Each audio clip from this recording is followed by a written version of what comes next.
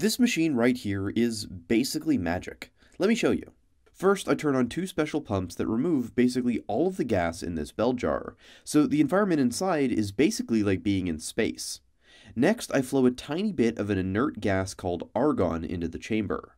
And finally, I arm the system and send high voltage electricity through this odd-looking cylindrical part. It stutters at first, but then a stable glowing beam of plasma forms. This plasma is hundreds of degrees, and weirder still, it's actually partially made of metal. And better yet, if we put something in that metallic beam, that object gets coated in that metal. The best part is that changing which metal becomes plasma is very easy. It uses these replaceable discs, and depending on which one I choose, it's possible to coat objects in all sorts of different materials. For example, here's a little 3D printed object. In this case, it's a Notre Dame cathedral that we printed on a resin printer. If I stick it into the machine and put a disc of silver in here, I can very easily coat the plastic in silver metal. And this would work with basically any metal and any object. Here's a hornet that we also coated in silver, or here are some flowers we coated in pure gold. You certainly can't do that with electroplating. This machine is called a magnetron, and in my opinion, it's one of the things that's as close to magic as we've ever made as a species. And it's at the heart of so many industrial processes that the world would look very different without this type of machine. On top of that, this was the most complicated machine that I've ever made, and it took two people working basically full-time more than 2 months to build it. While this is no Marble Machine X, it still had dozens of parts that needed to be machined to tight tolerances, so that everything would seal and function. It was a massive, massive challenge, but so much fun. This is actually the second video I've made about this system. In the last one, we took a deep dive into how this thing actually worked. We went section by section to explore how the different subsystems operate independently, and how they work together to make a complete functioning machine. We also took it for a test drive and coded a bunch of different things. One of my favorites were these playing cards that we made using cut vinyl to form a mask and a layer of pure gold. When you pull the vinyl off, any of the uncovered areas will remain coated in gold. The details come out so crisp, and the final card looked awesome. The other one I really loved was this crow skull because the coating process really looked like we were attempting some sort of dark ritual. And the result looked surreal. It's hard to convey how much better this looks than something done with paint. Every surface detail is exactly the same, but looks as though it's simply been transmuted to a different element. It's bizarre, but I love it. In today's video, we're going to talk about how we actually built it since we mostly just focused on function last time. I have a huge amount of footage of the machining of most of this machine, though I did have a camera suddenly die at one point, so a little bit of that footage was lost to the void. This video will hopefully serve as a guide for those who want to build one of these themselves, or just want to learn about how all the pieces fit together and why we made the design choices that we did. At the end of the video, I'll show some of the experiments I'm currently doing in preparation for the final installment of this series, where we get into the much stranger functions of this amazing machine. As promised in the last video, I've put a link to a GitHub repo below with all the step files of every part of the machine, so that way if you want to try and build one of these yourself, you've got some resources to start with and build on. But without further ado, let's jump right in. First off, where did we get our materials? Since this was the first major project we ever did in the new lab, we started off buying a lot of the stuff from a site called McMaster-Carr. That site is amazing, because they basically carry any engineering material you can think of, and frankly, plenty you didn't even know existed. For those mechanically inclined, it's kind of like being a kid in a candy store, but their prices can be a little bit high for some things, so we probably overpaid for a lot of the metal stock, but we were in a bit of a rush at the time. Later on in the project, when we realized we still actually needed more materials, we found a local metal supplier instead that was much cheaper. So my advice is that McMaster is great for fittings and weird items, but for things like metal stock, try and find a local place. Now, the big question: how do we turn this amazing pile of materials into the machine you just saw? In the last video, we started by talking about the vacuum system, but this time I want to start even simpler. When we were first designing this machine, we had a few requirements that it needed to fulfill. One of which was that it had to be mobile, so we could put it away and it won't permanently eat up our limited floor space. So we designed and built a cart to house everything out of extruded aluminum. I absolutely love this stuff because it's really basically like adult Lego. We cut all the pieces to size using a chop saw, and then had the fun task of deburring all of the pieces so that they could be threaded to accept a 1/4-20 bolt. I don't know why, but this kind of felt reminiscent of peeling potatoes in preparation for a big dinner. Now, if you ever want to get really good at threading aluminum, build something out of this stuff. It took a solid few hours to thread all of these pieces, which means we went through a lot of cutting fluid. Whenever we're cutting or tapping something, we use this stuff called Tap Magic, which comes in two flavors. And I say flavors because one of them smells strongly of cinnamon, and one smells like Chinese stir-fry. I don't know why the designers of this stuff went with that, but it's definitely nicer than some of the sulfur smells of some of the other cutting fluids. It works like a charm, but that smell does get very overpowering, and we'd go home stinking of cinnamon after a day of machining. One of the reasons I say this stuff is like adult Lego is because there are hundreds of different adapters, corners, plates, connectors, and more to build it into any shape you want, and it's super easy to machine. So for example, when we wanted to mount some wheels to it, it was a very quick mill job to cut some holes and channels to fit the nuts, bolts, and wheels. The top of the cart was made of a material called Garolite. This is a fiberglass epoxy laminate that is extremely insulating, but also very, very strong. This way, the main parts of the machine can rest sort of suspended on the Garolite and not make any electrical contact with the aluminum frame. This way, if some of the very high voltage was connected to something incorrect by accident, it wouldn't electrify the frame and be a massive safety hazard. For the base of the cart, we just went with some plywood, but could have used more Garolite if we wanted. Because Garolite is literally made of glass fiber, cutting it can be a little bit tricky though. It's a really tough material, so you just kind of have to go slow and take your time. Mounted to the top of the Garolite is the base plate of the vacuum system. As we discussed last time, our design was based on Ben's from Applied Science, so we followed his lead and made the base plate out of a 12x12, 1-inch thick aluminum slab. This gave us plenty of room to make any of the holes, threaded or otherwise, that we'd need to mount all the different pieces. For example, to mount the diffusion pump, we needed 4 threaded blind holes for some 1/2-inch threaded rod. With 1 inch of material to work with, that's plenty to thread the rod in without punching through to the other side. Though we did need to pick up a special bottoming tap for that job. Just like last time, I've left some links to Ben's video below so you can see his version of this machine. Also, just so you're ready for it, I'll be giving measurements in a mix of metric and imperial. Welcome to the world of living with Freedom Land on our southern border. All of our construction materials always come in some mix of the two, and so we just have to learn to work with both. Our lathe and mill, for example, are both imperial, so constantly converting back and forth would have been a nightmare, so we just used what's convenient at the time. Since the whole system needs to be under a fairly deep vacuum, anytime we punch a hole through the base plate, we do need a game plan for how we're going to seal it so that it doesn't leak. This was mostly accomplished by making sure that everything had a matching gasket that could be cinched down to make a good seal. Though sometimes we use this special epoxy called Hysol 1C. This stuff is rated for vacuum work, and for anything you know doesn't need to basically ever come off, it's a great choice. This actually brings up a really important point, and that's what materials can be used in a vacuum chamber. We had to choose the materials we made everything out of really carefully, because most things undergo what's called outgassing at these pressures. Basically, anything you expose to vacuum either needs to be made out of metal, Viton rubber, glass, or Teflon. Things like vinyl outgas a huge amount and will actually prevent the system from pressurizing properly, sheerly because of the amount of gas they exude. So we used the bare minimum of it we could. The reason we chose these specific materials is quite simple. Viton is the best for reusable gaskets, as silicone is actually a bit leaky and will outgas more. If you must use a plastic, Teflon is about as good as it gets, so it's a good choice for any tubing, or if you need something non-conductive that's easy to machine. And for metal, most will do, and we used a mix of aluminum, stainless steel, and oxygen-free copper. Aluminum is the easiest to machine and fairly cheap, so most things are made out of that. Copper was used in the core of the Sputter Head because it needs to conduct a huge amount of heat away, but copper is very difficult to machine and quite expensive, so its use was purposely limited. And steel was used in places that would get hot and can't be easily cooled. One metal we did try to avoid, though, was using brass.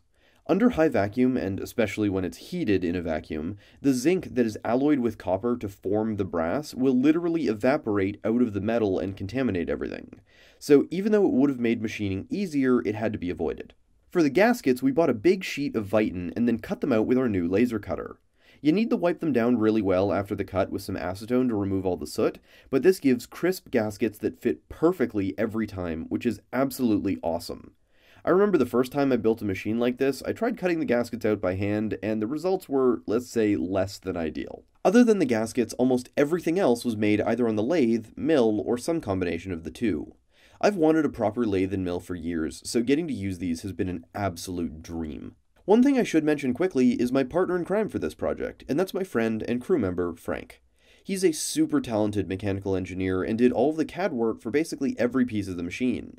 We split the work so that he'd do all the mill work and I'd do all the lathe work, and we just passed the parts back and forth as needed. It was great having the engineer next to me so that inevitably when I'd make a mistake and overcut something, we could quickly hash out the tolerances and whether or not I'd need to start the part again. And remember kids, always ruin the first part. Otherwise, can it really be called machining? Though, to be honest, that was thankfully pretty rare, and the tolerances on most parts are pretty forgiving. The only one I really had to scrap was my first attempt at machining oxygen-free copper, but we'll get back to that in a bit. Since there are a couple dozen parts on the machine, rather than showing every single one being made, I wanted to highlight some of the more interesting ones and how the complex assemblies fit together. A lot of the most complex work centered around 4 assemblies: the Sputter Head, the diffusion pump Baffle, the high current feed-through, and the rotary couplings. Let's start with the Baffle. The vacuum pumping system is broken into 2 main pieces. The first is a mechanical pump, and the second is this weird-looking thing called a diffusion pump. The diffusion pump takes an already moderate vacuum pressure and drops it far lower. It works by boiling oil creatively, but one of the side effects of that is that sometimes oil will fly too high up in the column and end up in the main vacuum chamber, which would be very, very bad. This water-cooled Baffle is there to prevent that. If we look at a cross-section of the Baffle, you can see that there are 2 slots on the top and 1 on the bottom, and no straight paths through it. In a vacuum system, particles of gas, or in this case oil vapor, basically fly in straight lines, so for oil vapor to get through here, it has to bounce off at least one of the walls of the Baffle. But since it's water-cooled with very cold water, this causes it to quickly condense and drip back into the pump instead of bouncing into the chamber. Making it was pretty straightforward and was all just basic millwork. This was made of a 6x6 and 1 3/4 inch thick aluminum slab. Because of how thick this was, we couldn't just mill the slots out fully because our T-slot cutter wouldn't reach to the depth that we needed. So we had to do it in a few steps. First, milling the majority of the slots, then chamfering the upper edges so the cutter could fit just a little bit deeper, and then finally using the T-slot cutter to finish it off. The other features though are nice and simple. The first are 2 through holes that run the length of the block. These are the water cooling channels, and with some 1/4 inch NPT barbs on each end of the channel, they can be connected to the main water cooling system with some silicone tubing. That system, by the way, is just a pump, Peltier cooler, and reservoir tank.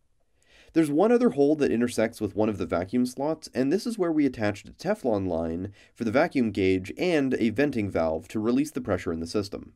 To finish this off, we first took a facing cut on both sides to get a nice flat surface.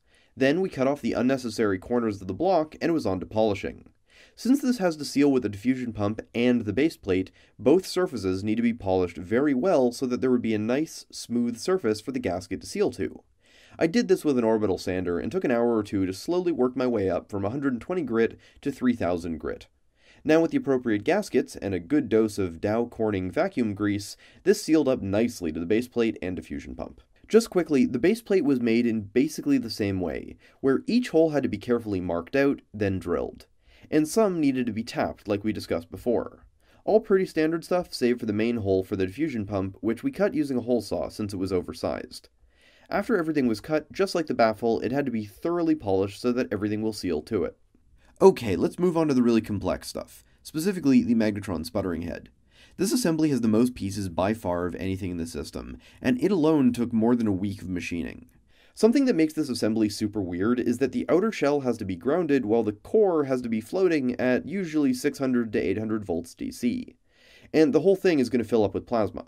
So making it solid, while also being able to quickly sub out the targets on the top, and have no arcs or stray electrons flying everywhere while only making plasma where you want it, was a bit of a challenge. Here's a cross-section and exploded view of the whole assembly. Inside the core is a set of ring magnets sitting on top of a turned steel pole piece. This is here to collect all of the plasma that forms between the core and the ground shield into a hot, tight donut of plasma. This is what forms that beam you saw earlier. It needs to be kept cold or the magnets will be ruined, and also the metal could melt, which would be very, very bad. So most of the complexity of the core actually comes from the need to water cool it. The 2 barbs are what allow us to connect the water cooling lines to the core. O-rings and O-ring grooves are here to contain the water where we want it and not leak into the vacuum chamber. It's not shown in the diagram, but there's also an O-ring that sits between the lower copper piece and the magnet. This pushes the magnet into contact with the copper so it gets cooled and prevents it from getting wet, which would rust the steel pole piece. To prevent air getting trapped in the pocket formed by this, a hole was drilled up through the lower copper piece so that the gas can be removed. And we even carved a ring-shaped channel into the pole piece so that the hole would line up regardless of how the magnet was inserted. The hardest part of making this was that we had to use oxygen-free copper. But oxygen-free copper, to be blunt, is a bastard. It's like trying to carve chewing gum that hardens as soon as you touch it. So as you're turning the parts, a thin shell of extremely hard metal forms where you just cut. But when you try and push through that layer, suddenly it'll give way and you're back into the gummy soft layer below, which grabs onto the tool and will either just break it or yeet the copper. We broke a huge amount of carbide, but most of that pile of dead cutters came just from machining these two pieces. It also makes getting a nice surface finish really tricky. And while I'm sure there are machinists in the comments who are just going to be like, well, you just need to do X, Y, and Z and it works so easily. Neither of us are professional machinists, and this was our first experience with this metal. And that experience mostly consisted of a whole lot of swearing. The rest of the pieces of the Sputter Head were much more forgiving.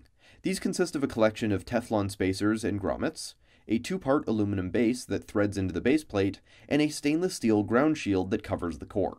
The grommets allow us to use normal steel bolts to hold everything together without actually making electrical contact between the core and the rest of the assembly.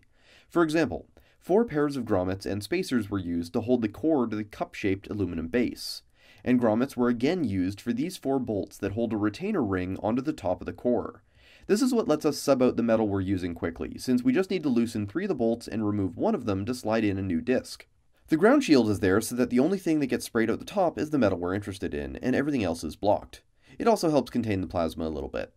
It was made out of a stainless steel tube and a second stainless steel faceplate which we had to weld together. The last detail is how we get power to the core, and that's this pin at the bottom. It runs through the bottom of the Sputter Head and is held in place by a Teflon piece.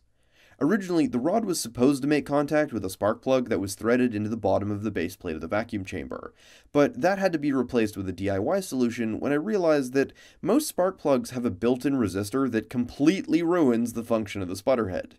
My DIY solution was just a bit of Delrin that I quickly turned and threaded, and then epoxied another piece of steel rod into its center. But that's basically it for the Sputter Head. It's a lot of pieces, as you can see, and it definitely took some futzing with it to get everything to fit nicely. But it came out amazing, and is probably the most arc reactor looking thing I've ever made. And for those who want to get more into the physics of how it works, I've put links to the first video below. Now, I want to move on to something I didn't talk about at all in the last video, and that's the motion controls. When we designed this, I knew I wanted to be able to move at least 2 things in the chamber at any time. The first is a shutter that lets you sputter any oxides and any other junk away when you start the run, so that the thing you're coating is only ever exposed to nice, clean metal. And then the other is, of course, the ability to move the object that's being coated so that way we can get nice, even coatings. Ben was able to CNC mill his version of this directly into his base plate, but we lack a CNC mill, so went with a design that allowed us to turn most of the stuff on a lathe. Here's a cross-section of the assembly. A steel rod runs up through the center, but the trick is, how do we make this seal well and still be able to move? We managed that by cutting out tiny gaskets that had to stretch onto the rod so that it fits tightly, and also fit very tightly into a recess that we cut for it. With a good glob of vacuum grease, this seals very well. To hold the gasket into its hole and to prevent the rod from wiggling around, I made aluminum bushings that fit on top and into a larger recess above the gasket. Finally, to hold all those pieces down, we use these clamp-on collars. The whole assembly has a big flat on one end and is threaded on the other end to accept these massive nuts, which is a hard thing to say with a straight face. The unthreaded end has a matching gasket, so with the nut on the other side of the base plate, the whole thing can be tightened down to seal. At the bottom of the rod, I made these little gearboxes that let me translate the motion 90 degrees. I just 3D printed some gears and laser cut some wood for the gearboxes, and used more clamp-on collars and a little bit of strategic drops of superglue to hold everything together. This way, I can run a second rod to the control panel area and be able to move things around in the chamber easily without either having to stand up, or worse, shove my hand through a tangle of high voltage wires to get at the rods. The last piece I want to highlight is the high current feed-through.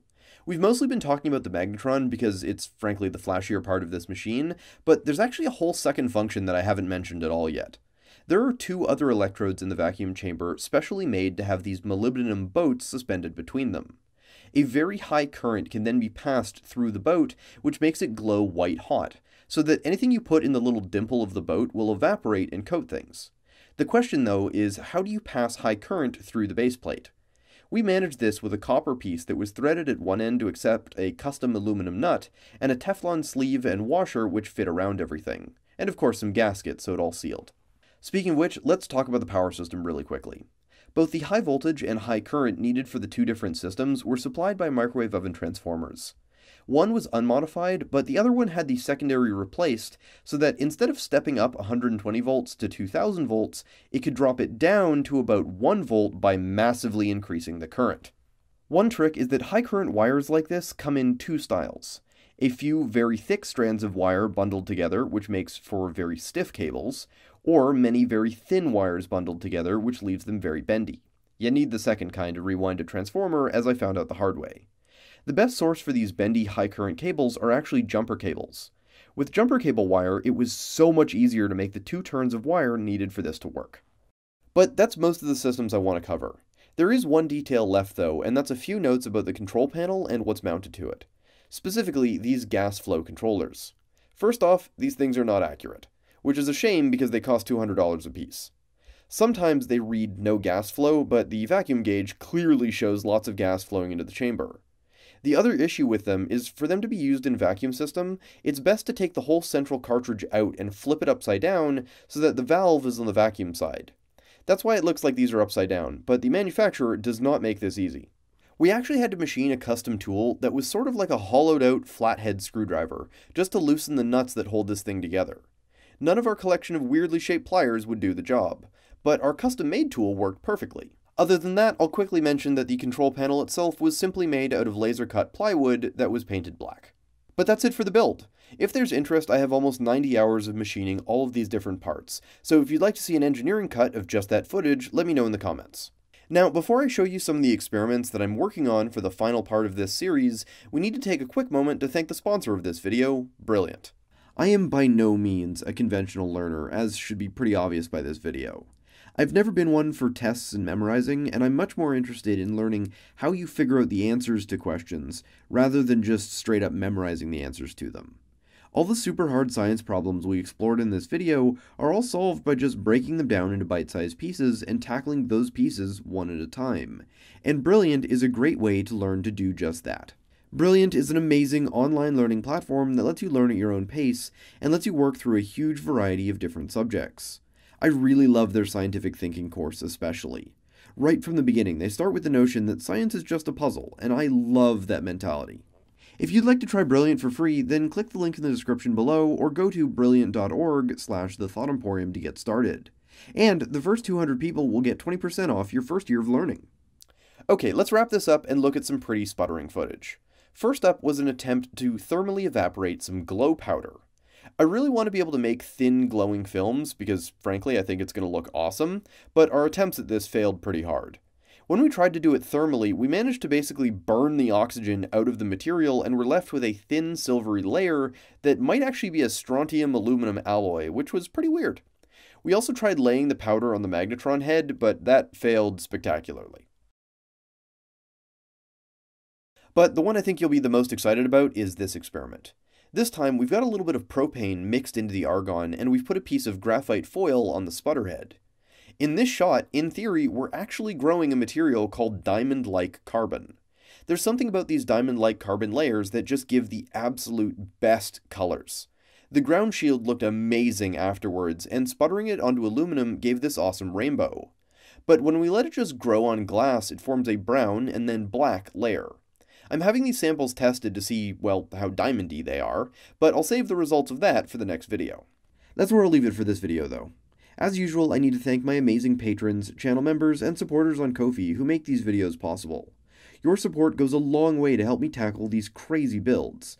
This was easily the most expensive project I've ever done on this channel, and it was only possible because of all of you, so thank you so much. Your support is greatly appreciated. But that's it for now, though.